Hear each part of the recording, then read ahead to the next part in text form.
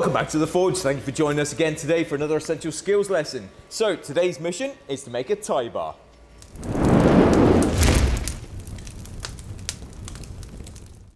So in today's essential skills, we're of course making the tie bar. I'm going to start that with 200mm of 16 square. I'm going to mark it at 2 inches with my center punch, get it in the fire and get the thing upset.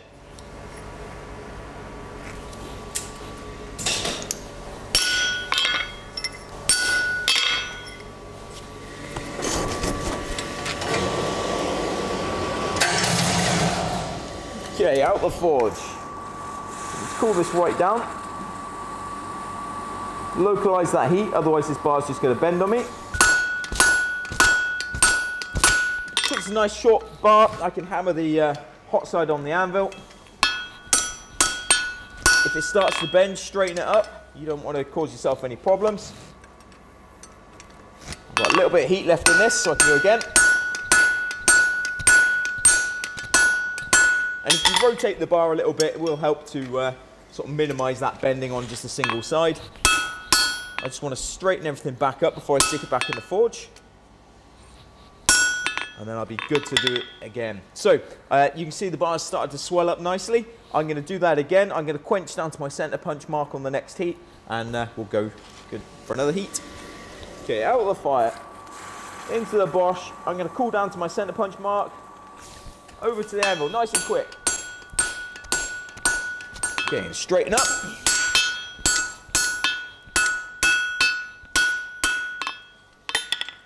Okay, and we'll go again.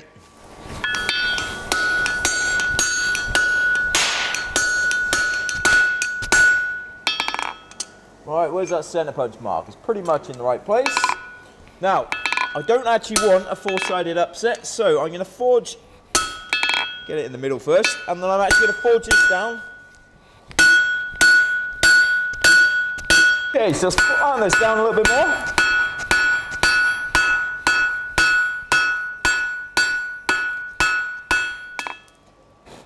That gives me my two-sided upset. Now I need to refine this a little bit, so I'm just going to do a quick double set with my hammer.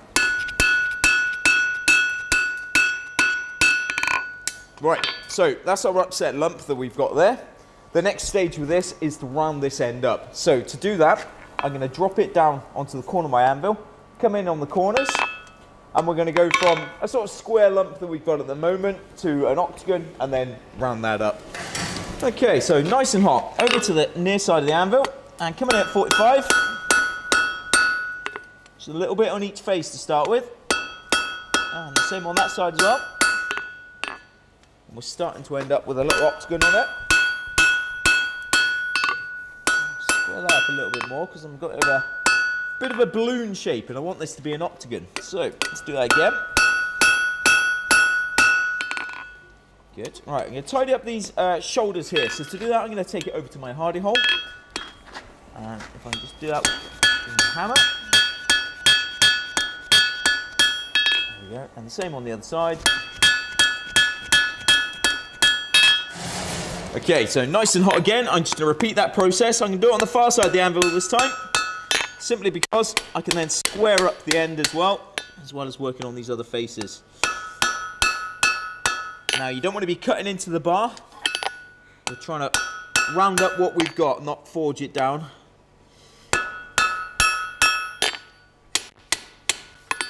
Okay, and you can do it on this side as well. It doesn't really matter which side of the anvil you work on, so long as it gets the job done.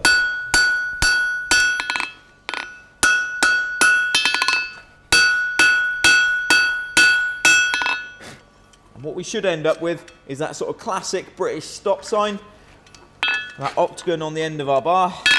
I just need to tidy up the shoulders again a little.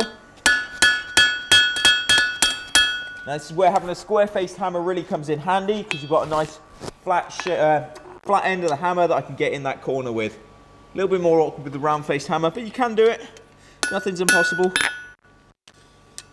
Right. Okay, so now I've got my octagon on the end of my bar, I'm ready to round that up. So whereas I was forging before at 45 degrees, I'm now going to do it at 22 degrees. So basically I'm going to split the difference on all of those facets. Take that corner off, flip it around, do the other side. Now when it comes to the far edge, I prefer to do that over here. There we go. And the same there. And keep stopping and having a look to see how you're getting on. So, as I've been hitting those, obviously I've swollen the sides out. So I can square up the top face. And now what I'm going to do is rotate that piece, hammer it in the same spot, and working the piece of steel underneath my hammer. Just try and round that up a little bit better. And do it again.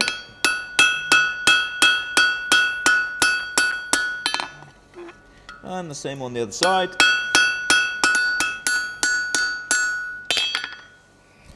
Right, there we go. I can live with that. We've got a nice round ball on the end of me 16 square now, and that's ready for punching. Okay, so we're ready for punching our round hole through the center. So I can lay this piece flat on my anvil, use my hammer to get the punch into the center, get it a little bit closer, a little bit more control. Mark it gently, have a look. Fairly happy that's the middle. 5 or 6 hammer blows, take your punch away, cool down the end.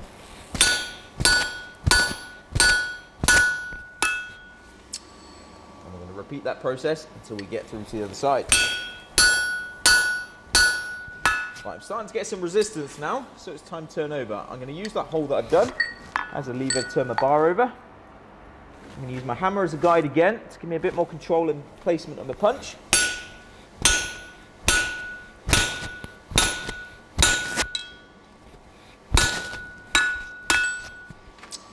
I'm going to keep cooling your punch down. The last thing you want is it for it to get stuck.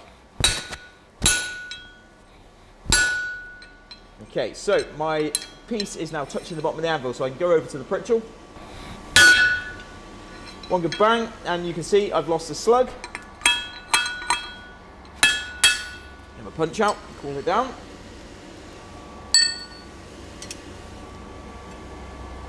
Grab my bar, and my punch hole now goes through both sides nicely, in the center, ready for drifting. So, bar is now warming up, ready for drifting. I've got my drift ready, and I've got a bolster plate. So this is set to the same sizes as my finished hole, and will offer me a little bit more support when it comes to punching and drifting. If you drift over too large a hole, what you tend to do is suck all of that extra material down, and you distort the hole, you distort the bar that you're trying to punch. So a bolster plate is a good way forward. Okay, so my bar's nice and hot. I'm going to drop my drift in the hole, grab my hammer, make sure it's the right way around. Start off nice and gently, and then I can just go for it. Because I'm using a bolster plate, it's supporting all that material underneath. And there we are, we're up to size. Straight through, in and out, and we've not got too much distortion on that, so I can just tighten it up. Hammer, like so.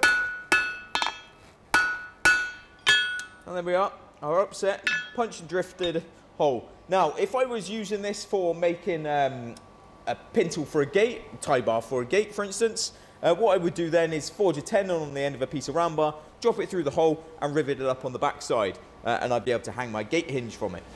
Okay, so I'm going to put a mark on my bar at 3 inches, and I'm going to do this on both sides. I'm going to center punch that. Nice deep center punch so I can find it again. Turn my bar over. There we go. Remember, nice deep center punches that you can actually find when the bar is hot.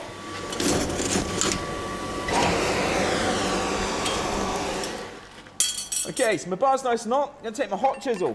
I'm going to support it on my hammer so I can get it right. Nice and gently to start with. Right, that's good. Happy with that. Make sure it's in the groove. Always work at a slight angle. Nice and gently to start with. Get that line where it needs to be. Work my way down to the outside edge. And again.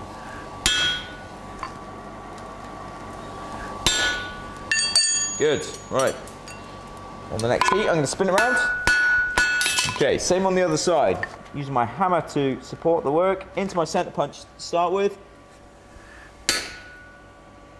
And then using the groove that I've already cut, so I'm sort of overlapping by halfway.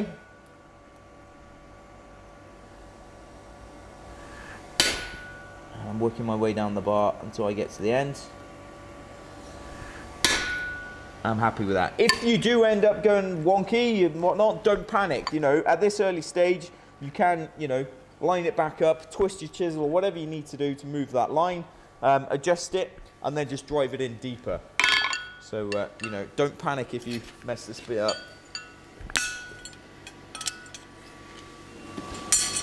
Okay, so now that I've got that groove in there, I can come in with my chisel, drive it in nice and deep, work my way along.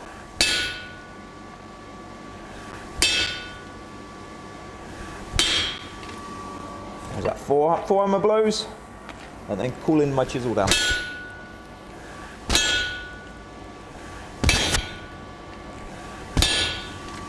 Now you've got a very fine edge on a hot chisel, so you need to look after it.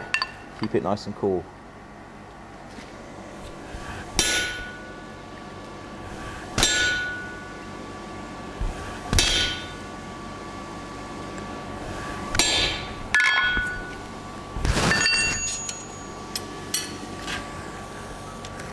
Back into the fire for another heat.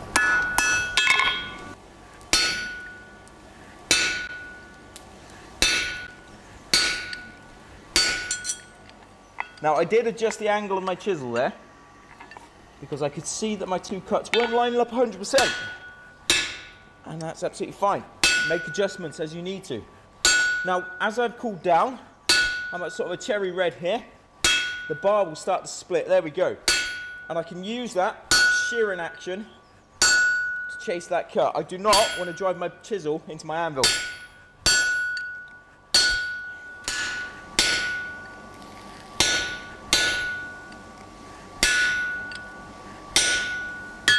There we go.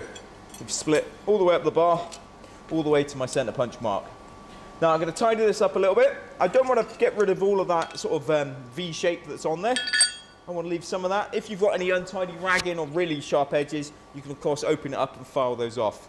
But what I'm going to do initially is just give it a squeeze here to tidy that transition point up, and then we'll just simply open them out over the bit of the anvil.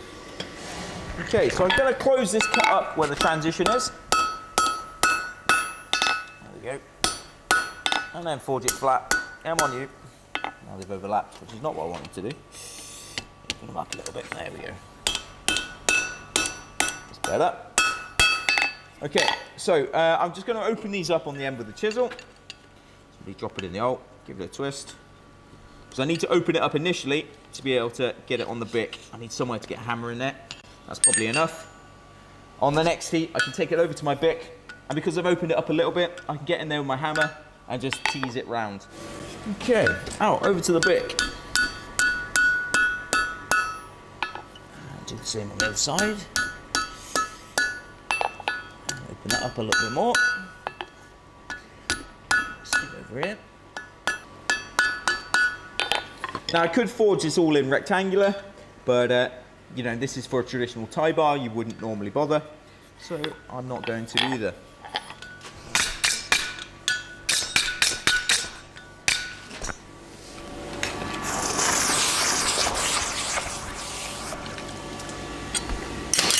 Well, there we go guys, there's the finished tie bar. Pretty happy with how that turned out. Very traditional piece, lots of different processes. We've obviously got our upset, rounding up, punching and drifting, as well as splitting and forming those arms on the back end then.